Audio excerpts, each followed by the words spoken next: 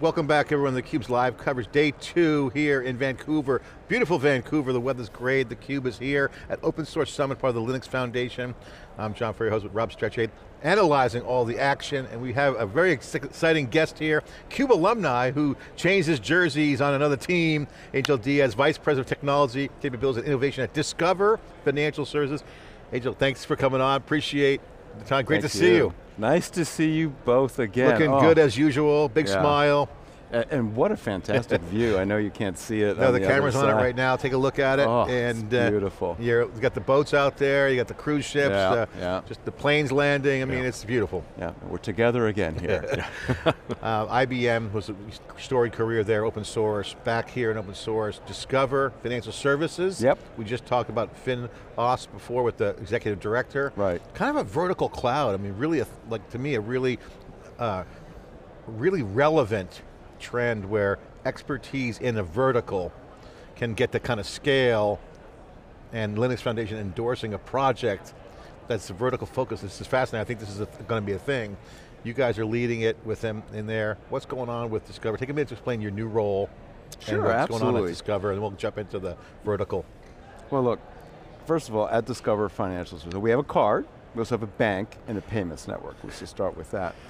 And we spend our days trying to help us all, achieve a brighter and brighter financial future. That sounds fantastic, but how do you do that? Well, there's a lot of technology involved, and that's about becoming digital.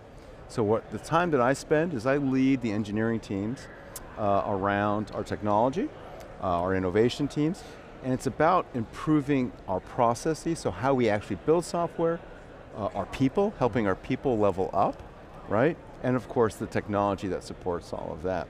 And what is amazing, because you kind of hinted at this, right, in this intro, is that this horizontal vertical thing is kind of blending, right? This concept of end user versus builder, it's all kind of the same, right? And it's cyclic. And many of the open source principles that we've done over the years, we apply internally in how we do business at Discover. Well, it's super valuable. Your role here in open source is really notable. Love that end user, they call you an end user, but you're a customer and also a contributor back end, so really fascinating model. I love that vertical focus, and we've been saying on theCUBE, I think we might have talked about it way back in the day, what the best thing about the cloud is it's horizontally scalable. Yes. But when you talk about vertical specialization, that's where AI comes in. You start looking at the data that's unique to, say, the application or the audience or whatever, that's kind of in the vertical. You got the scale, so it got this new horizontal, huge cloud next gen happening, and then vertical specialization at scale. At scale. How do you look at that as a leader, and as you go into an organization, you got to be fast, you got to be agile, so all DevOps kicks in. What's the North Star for you when you lead that organization? Well look, so I'm going to start from the top down. Right? Instead of, although I would love to start from the bottom, but let's start from the top because it is about connecting the day in the life of our customer. So the customer journey, how do you empathize? How do you understand this? You've heard of techniques like design thinking, doing empathy maps, that kind of stuff. But when you truly are able to iteratively, quickly understand the customer, you can then line up our product teams to those journeys. People talk about the journey, the transition from feature factories to product centricity. Well, we've done that like most folks. But then, once you've lined up the customer journey to the product teams, then you get into the technology, our platforms. And we are way knee deep into our platform-centric journey.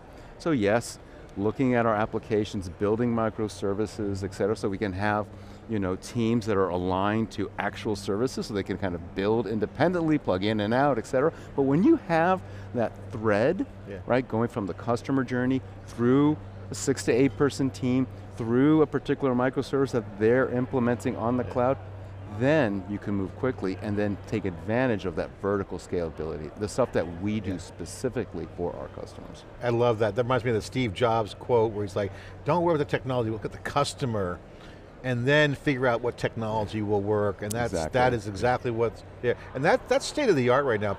People want that. And the teams want that too, because product market fit kicks in too. From the engineers, like to see that, the product managers see it. Yeah, and I think it's interesting that you don't hear that a lot around here, right? At the Open Source Summit, there's not a lot of, other than the people in the corner with their working backwards from the customer. I used to be there, so I know all those principles, but when you start to look at it, how are you bringing how is yourself and your teams bringing that? I saw your keynote and definitely was very team-oriented keynote. Right, right.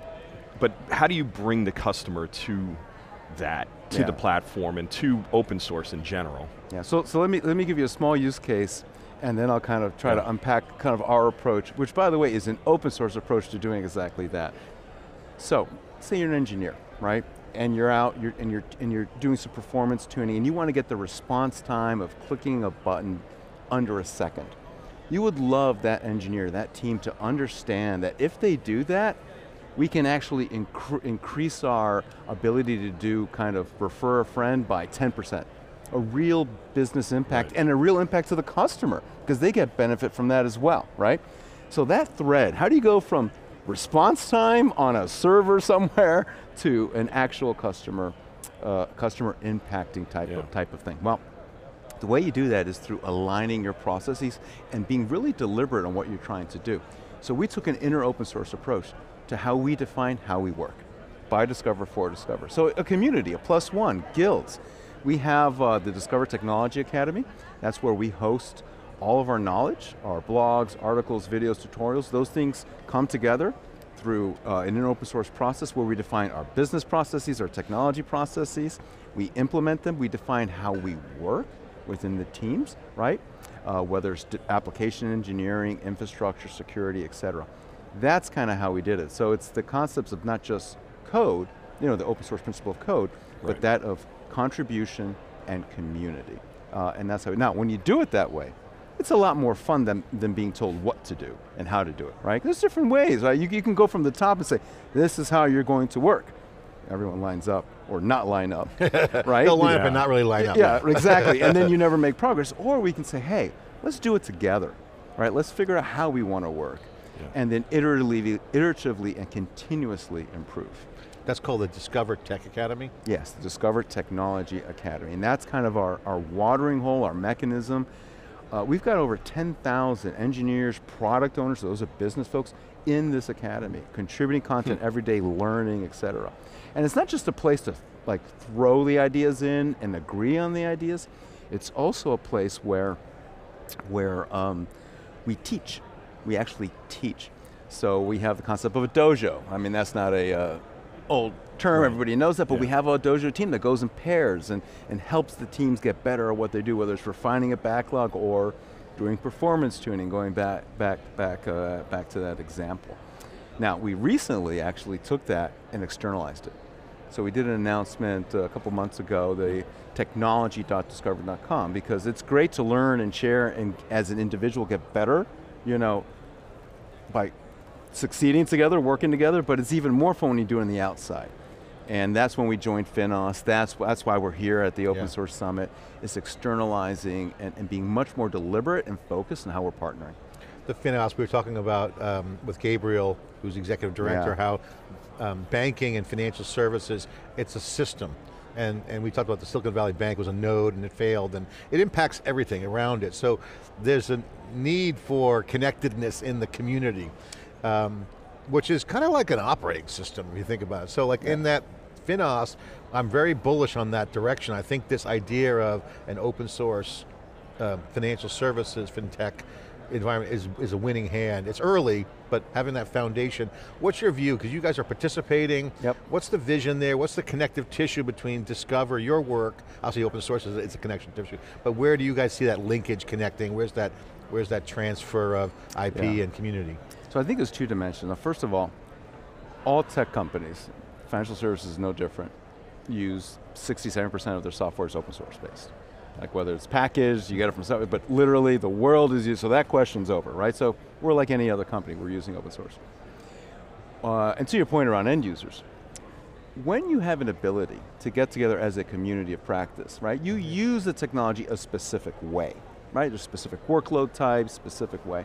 When you have the ability to really talk about those use cases, those patterns, et cetera, of how you use it, and then bring that back into anywhere in your stack. So Cloud Native Computing Foundation, wherever your technology, then that technology can be built to serve you better and ultimately your customers better, right? So I think the primary kind of, usage of, benefit of our involvement in FinOps is around that. Is around being really explicit on how we're using it and how we can help evolve. You know, we talked about the time I spent in open source, right? I got a couple gray hairs, right? Go early back to the days of standards. I actually participated in a lot of the original web standards with Tim Berners-Lee. The design point for HTML, when I was working on HTML or CSS or DOM, was the dissemination of math and science information. That's great, I was passionate about that, right? But guess what? That's not quite how it was used in the end, right? So use cases can really, really influence the design of systems, of standards, of software, et cetera. So I think that is a fundamental. We had Fidelity Investments on earlier in the show yesterday, and they talked about apps and platform engineering. Yes. So it's the hottest thing. We've been talking about platform engineering for a while now, but it's going mainstream, now more in open source. I kind of equated to the non-old definition, which was like SRE, Google SRE kind of role. It's evolved now into being more like IT, like a platform, set guardrails, support people. How do you look at that whole platform, DevOps extension, platform engineering as a discipline? Because apps have platform features and dependencies. So we were riffing on this idea of you can't have too many platforms. You can have a lot of apps. Yes. But what's your view on that platform engineering as a thing? It is such a, well, you know, when I think of the pillars of our digital transformation, there's 3 pillars, right? How we look at the customer, so I talk about techniques like design thinking, how the app teams are organized, right? And then the third is platform centricity. And I've learned, you know, I've been on that journey for a while, and I can tell you a pattern that does not work, which is design it and build it. In other words, thinking that you really understand what are the platforms you need up front, you're always going to get it wrong, right? So I find that an opportunistic approach, as you are building applications, looking at areas of reuse and having that discussion in your processes and say, hey, guess what? I'm building a component to do consent. I consent to these legal terms. Maybe 20 of our other products do that too, and it needs to be auditable and stored, et cetera. That's a great example of a shared component or a shared platform component that we can use across. So that's kind of the approach that we've taken. We've been building out our platform. Now there's some core things, obviously, that you have, that every organization has, developer services, application services, security. Yes, we have those.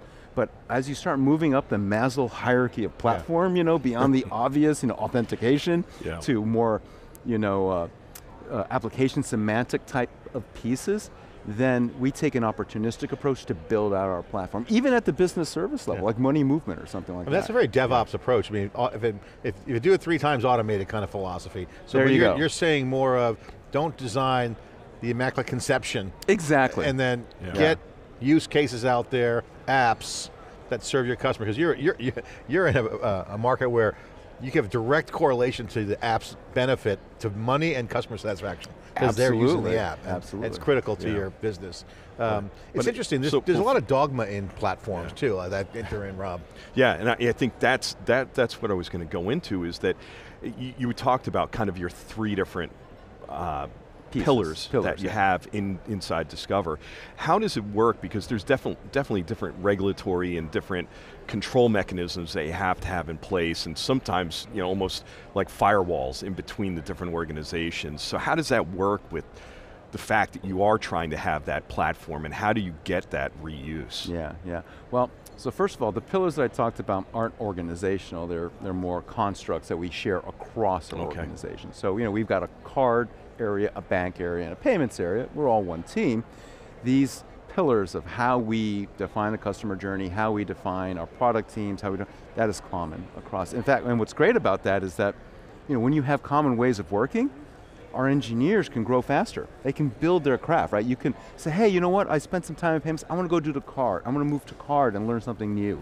And they don't have to, like, those skills They don't have to relearn something different, right? So they can progress their career faster, which is fantastic. But let's talk about the regulation stuff. Yeah.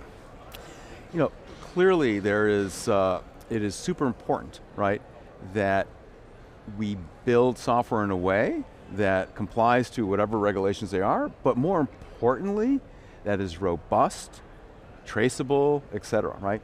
So as part of having that discipline, you can build in the discipline of those policies into software and automation, right? Yeah. And that's what we do. So it's not any more difficult than any other environment, it's just having that rigor in place so that you can always go back and check and make sure you're doing the right thing.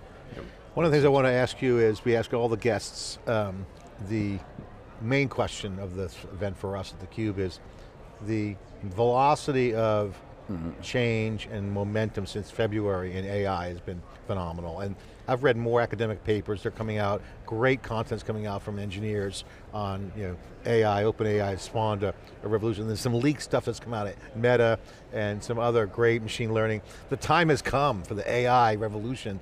Everything's lining up, the compute, the storage, the infrastructure, machine learning, the large language models. AI is going to shake. We don't think it's going to crumble open source because it's going to rock the world for sure, in a positive way, but also potentially there's some things to watch and monitor, code pollution, misinformation, all that stuff's going to happen. AI is a good thing, it's going to change. What's your view on AI as you look at opportunities? I mean, I'm sure you've got fraud detection to customer satisfaction. How do you look at the AI wave that's coming into open source, and what should people be prepared for? Yeah, it's AIs and AI techniques is something that I've been working on in my entire career. Like, we talked about my time at IBM. I used to have the speech group, right? Yeah. So, and back then, we didn't have the same compute power we had now, so you had a lot of if-then-else statements in your code, right? So we've come a long way with models, but when you look at AI applied in technology, I'll go to the Maslow hierarchy of needs kind of thing, right? There's just obvious things that you can use, right? Whether it's fraud, creating great models, to better serve the customer, know your customer, all those type of things. We're using those techniques and we're evolving them and doing great research in the communities, right, to improve our way of doing that. I'm really excited about AI in the app dev world, right? AI in pipelines, AI in code consumption, right? Those type of things. That ability of being able to do your job smarter, faster, better together is very, very exciting. Because just like open source, it's a democratization of knowledge, right? So to the degree that you can kind of build on the shoulders, the right shoulders of the right giants, you can do things faster, better. AI scales intellect. That's right. It gets your ideas, yes. Takes the human potential. Right, yeah, so that's exciting. So that's kind of where we're looking at it, right? We're trying to embed it in the right places and improve ultimately the lives of our customers. Well, it's been great to see you, and the timing couldn't have been better. We're looking out on the ocean there and a container ship is here. So I have to ask you about containers and Kubernetes. As you look at cloud native, how active are you on the cloud native side? What's there? Quick commercial for what you guys got going on at Cloud Native. Oh, absolutely. Well, first of all, the next Cloud Native Computing Foundation Summit is in Chicago, and that's our house. Yeah. Discover headquarters is home in Chicago. territory. So we're home field advantage. Top sponsor there. We're going to be there in force. A lot of our energy. I can't wait. I actually helped kick off the Cloud Native Computing Foundation with Jim Zemlin and Craig from Google. So I have a soft spot for that. We use Kubernetes and containers all over the place. In fact, for most of let's call our non-mainframe type workloads, we're pretty much microservice based everywhere, right? Now, that doesn't mean that there isn't areas for improvement, right? Because containerizing a monolith, I don't know if that's that's really containers, right? Right. So like most organizations, it is a container already. It's a monolith container. It's a big one. Right. It's a big container like that ship out there, right? So like we're actually on camera right now. There's the container ship going through as it's going by. With the camera, love these remote cameras. They're awesome. So although I would say we're pretty mature in that aspect of our platforms, like most organizations, going through platform centricity discussions, we are untangling and parsing out what exactly are the microservices that we want to build, right? And then more importantly, or equally important, how do they align to the team? So you have the autonomous, independent team, autonomous, independent, and then how does that map to the other pillar, right? Which is the customer journey and what they're trying to do. And that's where we're at in our journey. Well, great call out on the KubeCon early days. We were there, present creation as that's well. Right. That's right. Because we all moved from the OpenStack. As that moved over, we saw that playing out. So far has come. It's been such great to see that industry just really kind of grow and great work. Angel, great to see you again, and you've been a real leader, pioneer, and pioneer. It's hard to do. You could be a pioneer and not take arrows on the back. Oh, you got a few. We all got a few. But I mean, you've been there. Thanks for being part of theCUBE, and we really appreciate you coming on theCUBE and being part of our community, and you're a great spokesperson as well. Thank you. You guys doing awesome work, so I'm proud to be here. Thank you. Thanks for all your support. Okay. CUBE coverage here as the container ships are going by here. The moment of DevOps infrastructure as code happening in the water. It's an unbelievable time. CUBE, day 2 coverage. We'll be right back after this short break.